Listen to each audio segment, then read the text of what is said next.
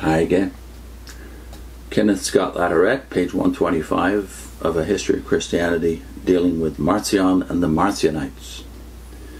A movement sometimes classified, probably mistakenly, with Gnosticism, and even in starker contrast, and the latter with Judaism, was that begun by Marcion. Marcion is said to have been a native of Sinope, a seaport in Pontus on the south coast of the Black Sea, the country of the famous cynic Diogenes.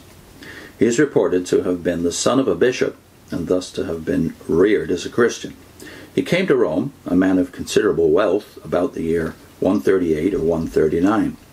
He joined himself to the church in that city and made it a generous gift. He began teaching the distinctive views which brought him fame and attracted a large following in the church. However, he failed to win the majority, and after a few years, probably around 144, he was cut off from the church's communion. Yet he carried with him a number of members and formed them into a separate church. Marcion is reported to have been influenced by one of the Gnostics, and Gnostic conceptions can be found in him, but much in his teachings was quite distinct from Gnosticism. To be sure, with the Gnostics he was a sharp dualist, but he drew the dualistic line in somewhat different fashion from them, and his explanation of dualism was quite at variance from theirs. Unlike them, he did not profess to possess a secret body of knowledge. Like them, and indeed like the Christian churches as a whole, he was deeply concerned with the salvation of men. This, however, he conceived to be not, as did the Gnostics, through initiation into a mystery, but by simple faith in what he believed to be the gospel. He held that the gospel had been lamentably distorted by the church as he knew it, and he sought to recall the latter to what he was profoundly convinced was the simplicity and truth of the good news. Marcion insisted that the church had obscured the gospel by seeking to combine it with Judaism. He maintained that the God of the Old Testament and the Jews is an evil God. Recalling the words of Jesus that a good tree cannot bring forth evil fruit, he argued that a world which contains the suffering and cruelty which we see all about us must be the work of some evil being and not of a good God.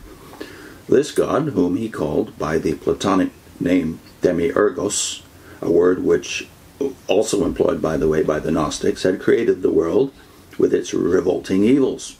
This demiurge, Marcion held, also created men, both their souls and their bodies. Marcion thus differed from the Gnostics in putting man's spirit, as well as his body, in the realm of evil. Yet in a self-contradiction, perhaps as a result of his contacts with the Gnostics, he saw an antithesis between spirit and flesh.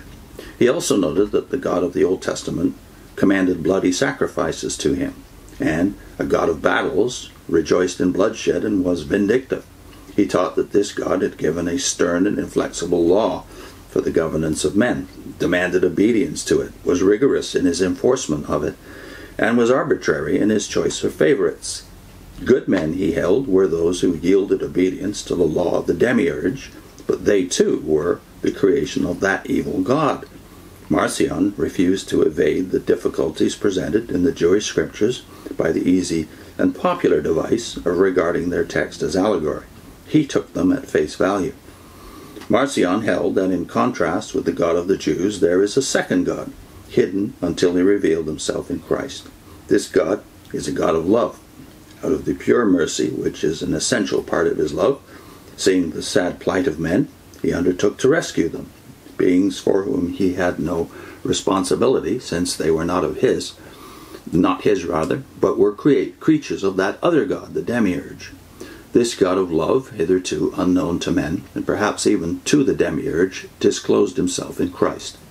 Christ, so he taught, owed nothing to the demiurge, and therefore was not born as men. The creatures of the demiurge are born, but only seem to have a body.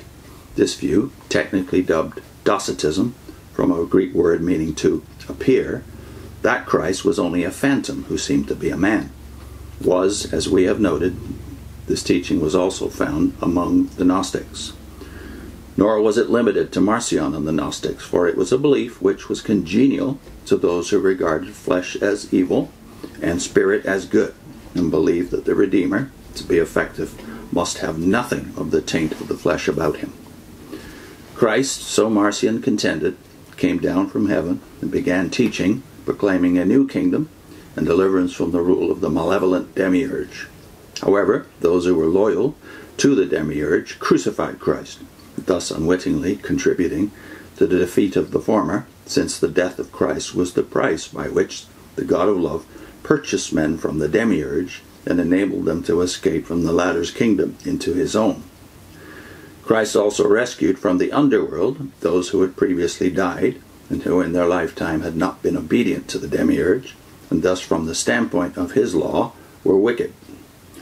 All that the good God asks of men, if they are to escape from the rule of the demiurge, is faith in response to his love.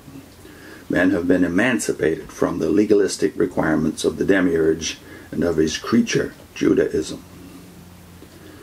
Marcion believed that Paul had understood this gospel.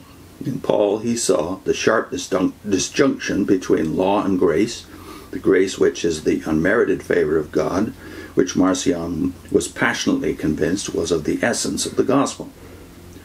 He declared that the church of his day had obscured the good news, and he regarded himself as commissioned to proclaim the truth in its uncontaminated purity.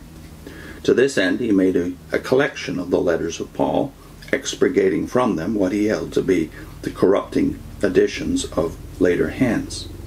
He added to these the Gospel according to Luke, editing it in such fashion as to free it from what he viewed as accretions inconsistent with the Gospel. Here was an attempt to recall the church to the primitive gospel by summoning it to a restudy of the original sources. Marcion seems to have been the first to bring together an authoritative collection of the earliest documents of Christianity. Now that's disputable and is disputed. Marcion was also an organizer. He gathered his followers into churches. To the members of these churches, all sexual union was forbidden. Husbands and wives were required to separate, and chastity and celibacy were enjoined. Martyrdom was prized. Eloquent witness is borne to the compelling appeal of Marcion and his teachings by the fact that the latter enjoyed a widespread and persisted for centuries. Marcionite churches were especially numerous in the eastern part of the empire, although because of the requirements of celibacy, they could be continued only by fresh conversions and not by heredity. They were to be found at least as late as the 5th century. Some of the Marcionites may have been absorbed into Manichaeism and have contributed to the emphasis which in the West that religion gave to Christ. Next time, the Montanist movement. I'll put in a link to F.F. Bruce's discussion of Marcion's influence on the bringing together of the canon of the New Testament. From F.F. Bruce's book, The Canon and Marcion, F.F. Bruce, the canon of the Scripture, which book I have right here. We've done, I think, 2 or 3 videos already on it, and we'll do more in the future. F.F. Bruce, The Canon of Scripture. The link to the first of those videos I'll put up.